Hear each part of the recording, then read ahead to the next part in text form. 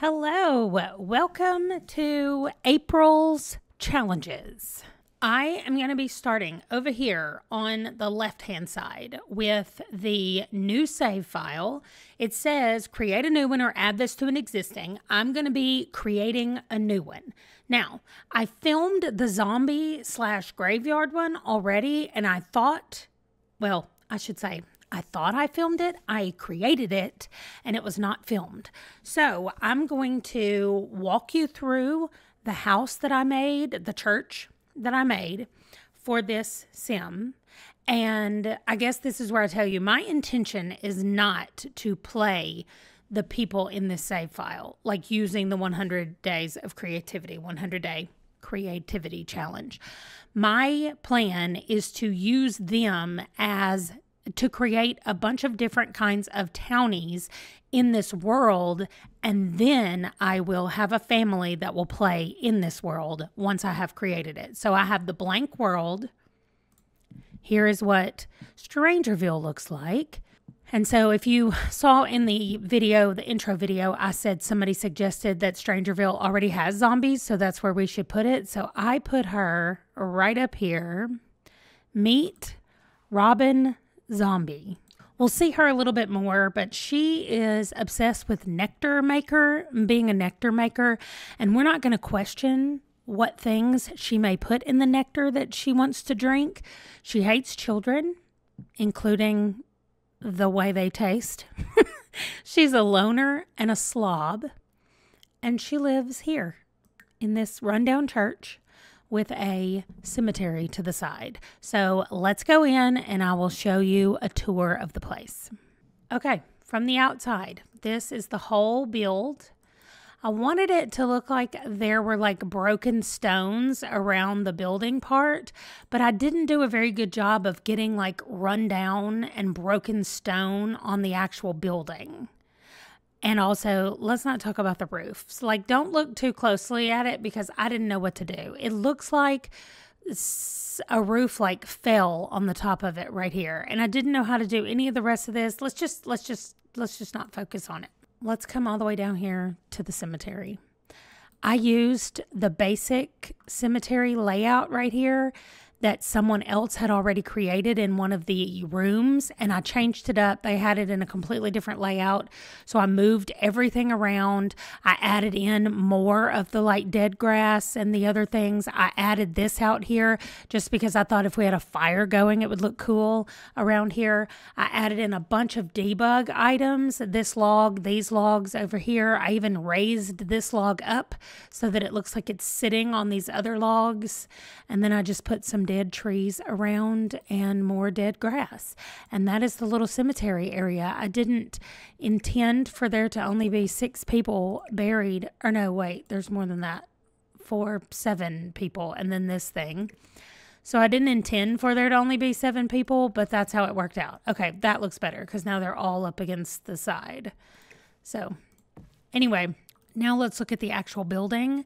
So you come up the stairs right here, and I put the entrance right here. I should have put it right here, but I didn't really have a lot of space, like a lot of options. Once the cemetery took up so much of the area, I didn't have a lot of area for other things. So anyway, oh, and I see here, that's supposed to be on the fence, and I somehow have it growing out of nowhere. Do I have any more of those? Okay, I don't think so.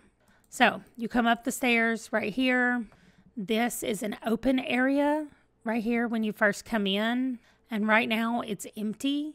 It's got this marble stairs right beside us. Let me zoom out a little bit. So when you come in, you just have this open area. I don't know what to put here. I've not decorated any of this, except you can see I have one piece of furniture in here, and that is all.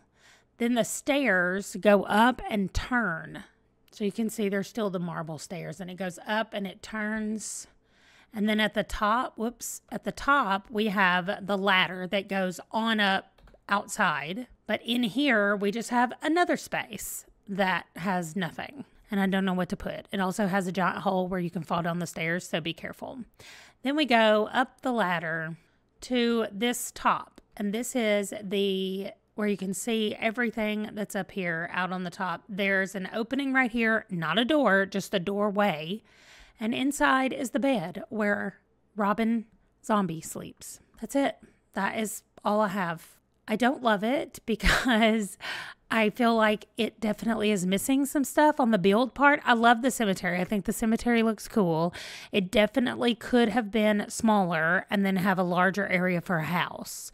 But I was kind of thinking that Robin came in and moved into this place. She's not going to bring stuff with her. But she does need to be able to like cook, and she does really want to make the nectar stuff. So I need a way for her to be able to do that as well. So this anyway is Robin's place, and yeah, that is what I have for her house. Now, I think I'm going to do the same thing with the second house. So let me show you. I'm going to be making a sim of any age, then save and copy that sim and change the age. So I'm going to have a toddler, a child, a teen, a young adult, an adult, and an elder based on the same sim. Then I'm going to make a house and give everybody their own room to match their hair and clothing style and that kind of stuff.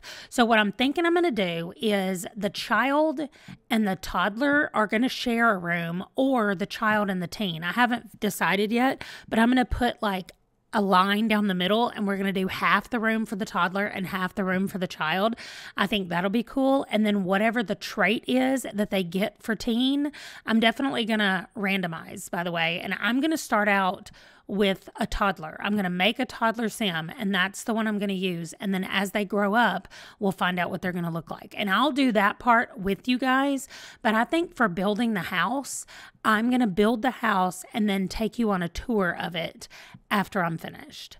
I think that will be the easiest way for me to build and be able to take my time and maybe watch some YouTube videos or listen to some music and not feel stressed out that I've got to do it exactly right and not make too many decisions and not twirl the screen around too many times to make people dizzy and all of that stuff. So we have done half of this side over here. I made my zombie person, which I will show you her in the cast before I go and make my new person. So let's go and do that. All right, well, I just loaded in. I'm going to change him all around and get him looking like exactly like I want. I do not want the dark hair. I think I'm going to go with, I don't know, this color hair maybe. Anyway, I will get him all situated the way, I think I'm going to randomize. 1, 2, 3. There we go. There's his skin tone. Oh, I accidentally made him red. I changed his face shape and it changed his skin color. Okay, so let me go back and pick a face. Okay, there's a random face. And then I'm going to just maybe change a couple of things about his face. His eyes are so large. I did not do anything to his eyes. Anyway, let me give him, oh, I don't want his head to be big like that. Well, no. Okay, I'm going to do randomized for their name. So this is Aiden Francis, and that is what his name is going to be at every age. Also, he's fussy. So this is what he looks like as a toddler for his everyday clothes. I'm going to go put the rest of his clothes on him, and then we will see what he looks like as a child. All right, here's toddler Aiden. I love his little formal wear. I tried to keep with the green and yellow theme for all of his clothing, and there he is, all ready to go. So I have no idea how I do this. Add a sim. I don't know how I copy him and add him. Maybe I use genetics. There are no other siblings in this household. I don't know how we copy him. Add a sim from the gallery. Do I have to put him in the gallery maybe? All right, let me do that. This might not work if you don't have access to the gallery. Somebody just told me the other day that their software makes it where they can't, let's see, where they have something. I want to merge these households together. Yes. Oh, now I have 2 of them. Okay. So what is the household relationship? We're just going to say they're all brothers, I guess. I don't know what else to say. And he is a child. There is Aiden Francis, the child. Nice. I'm going to fix his hair and get his clothes and see what his things are that he likes. And then we will start from there or go from there. Okay, here is child Aiden Francis. I randomized his likes and dislikes, and he does not like the color yellow anymore. I thought that was interesting. So we leaned into the green a little bit more, and then I added in some other accent colors to kind of go with the green. And red or purple is what I was thinking about going into his next age, but we'll see what he gets when he's a teen. Okay, here is Aiden as a teen. Marabou. Grosh. Wow, his nose is very large, and his eyes are back to being really big. They weren't that big when he was a child. All right, let's see what we have. Randomized traits. Childish and gloomy. All right, here is Aiden as a teen. So I decided to give him live fast since he got gloomy and childish, and he dislikes white and brown. So yes, this shirt is mostly white, but we went all out for his prom outfit. I just tried to think about like him not really caring about a lot of what he looks like because he's childish. But also he likes to have fun because he's childish. So anything that was fun, that looked fun, I went with that. So now we get to do Aiden, the young adult. Oh, wow. All right, let's see his... Oh, he hates children. He's materialistic and a maker. So maybe he is in his era where he does not want to have any children and he just wants to work. He's a maker and materialistic. We're going to give him the master maker thing then because he really wants to just focus on work as an adult. Okay, here is our young adult who is just focused on making things and not having time for anything else. So I just went with the very first, like the easiest. If he was going to go rent a tux for an event, this is what he would do. And then just the easiest clothes on the rest of them because he's focused on making and earning things and having things in his house. He's not, oh, I meant to take this hat off. I do not like it. Okay, so anyway, like I said, just the basics. The only thing we got this time was that he doesn't like blue or, wait, he dislikes green? No. Oh, he dislikes green eyes on other Sims. I was like, hold up. It just says he dislikes the color blue. So that is Aiden as a young adult. So now let's see Aiden as an adult. And he's romantic, lazy, and still materialistic. So he's decided he's ready to settle down. So we'll say he wants to find his soulmate. He just doesn't want to work very hard at it, and he still wants to have all the things. We're still keeping with the red theme.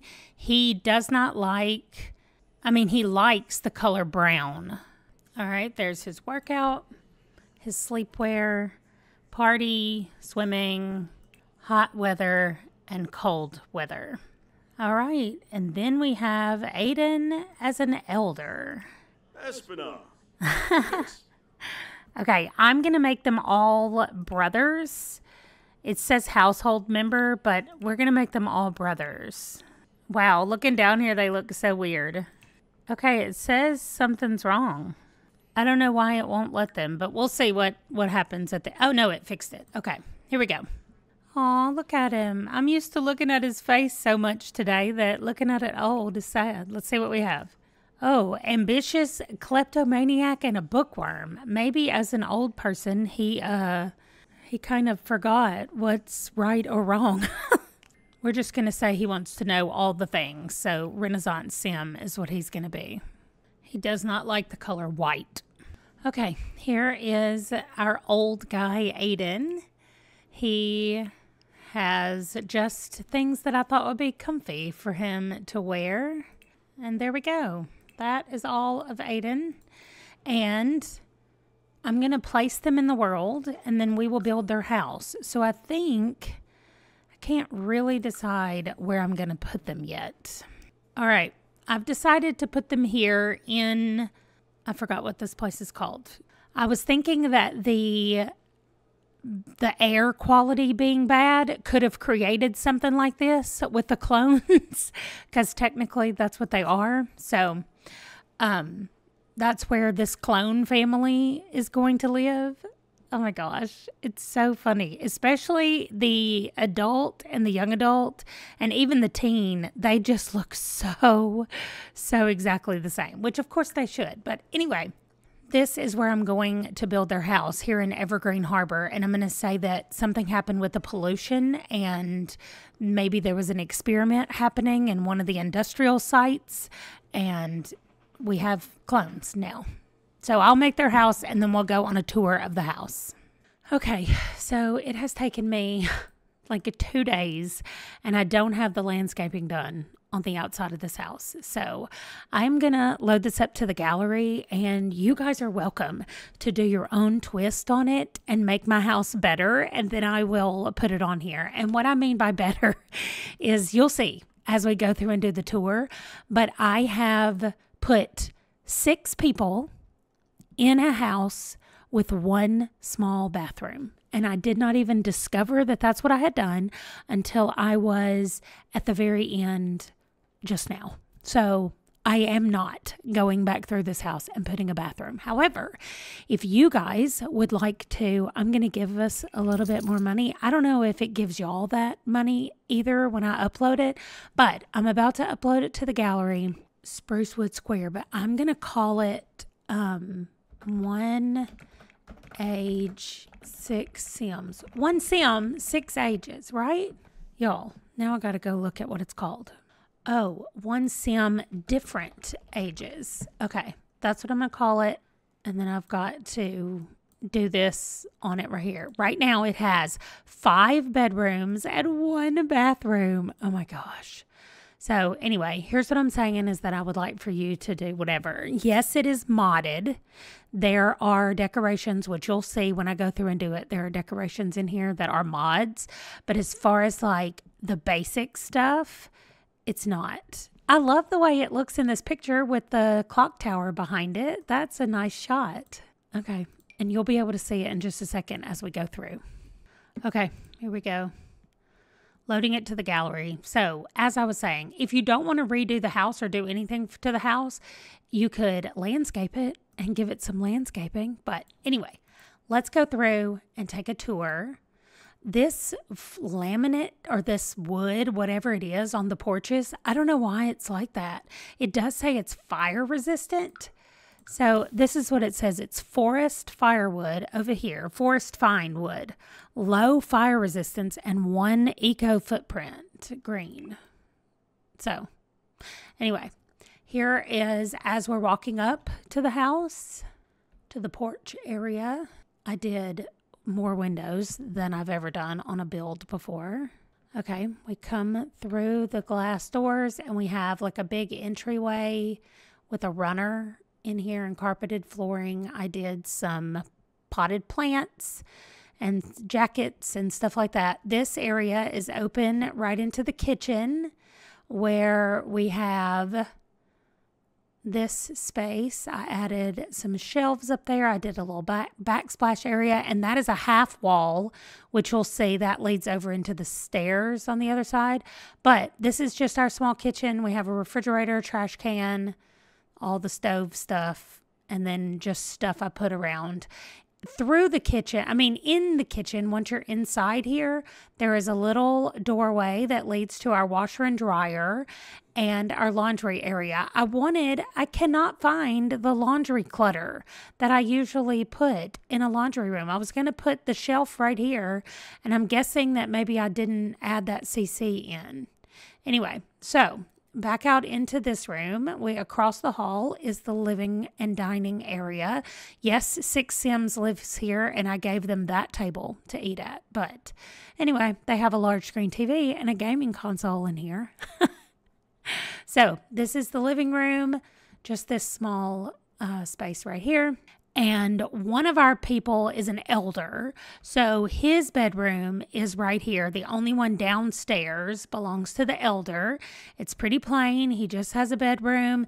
This is his closet, which clearly I forgot to put a dresser in, but he has a little closet space in his room. And next door to him is what ends up being the only bathroom in this house. And so, oh my gosh, I didn't even put a mirror in here. Y'all, I'm the worst builder. Now that I go through it like this, I can see everything I missed. Anyway, when you come in the front door, there is a little area here that leads to an office room with a bookshelf, a little seating area in here. This goes, as you saw before, right into the kitchen. Why can't we see anything in the kitchen? Whoa, that's the refrigerator. Maybe if I go this way. Nope, it still disappears when I go over the wall. So anyway, this is the little office area. Okay, so from this little office space area, we go upstairs. I did a 3-turn stairway, which I've never done. Anyway, and they have a little workout space right here. Just these 2 pieces of equipment with their mirror right here, a big mirror. And then it's an open area all the way out to the balcony. And the front balcony out here literally just has a telescope over there and some paint supplies and stuff over here. So that's what we have for out on the balcony. So we can put tons more stuff on there. Now, if we're going to start, we just did the elder. So our next oldest person is the adult, and this is his room. So he's got just the bed and some cluttery things, not much, but he started playing the guitar as he's gotten older. And so he's got that in his room and then just a few things on his bedside tables. And that is his room. Then across the hall is the young adult who still has some posters. He's got kind of a large bureau dresser in here, a couple of plants, and he has a desk with a computer in here in his room. And the next oldest is the teenager who is in this room. So definitely a teenage space. I tried to add more clutter and more things like that around, more posters on the walls. And there's his bed, and he's got junk on his shelves, and there's his clothes. Then the kid and the toddler share this room here. So the kid is on the top bunk, the child, and the toddler is on the bottom. Here's a little computer space area for the child. And then the toddler's got this whole play space right here. And there's a bookshelf over here, and then just coloring pages and clutter around on their desk. And that is everything in this room. So again, I have these 6 people living in a house with 1 bathroom because I did not do a good job of that. But that is it. That is going to do it for both of the 100-day creativities. We made a zombie and we made this one. 6 Sims. Nope. 1 Sim, different ages is what this one is. So next month, we will have 2 more of these 100-day creativities. If you want to follow along or if you want to jump ahead and do more of these, you are welcome to do that. I am going to be going in order. So feel free to look at what 3 and 4 are, or you can go down and randomly pick one if you want to start down there. But that is going to do it. I'm keeping them all in this world. So this save file is done for now. Don't forget, if you want to get this house and fix it up, or either one of them, if you would like to do the zombie house, because I feel like I'm just learning and I'm not doing any of the extras yet. And I know that like when I watch Aiden at Devin Bumpkin on that channel, he always does the landscaping and everything around it. And then he always saves the decorating and everything for the inside, like for the end. So I don't know if that would work better for me if I would just because I got really tired working on this. The decision fatigue that I have when I build is outrageous. And so maybe I would do better to do it that way that he does it instead of the way that I did it this time.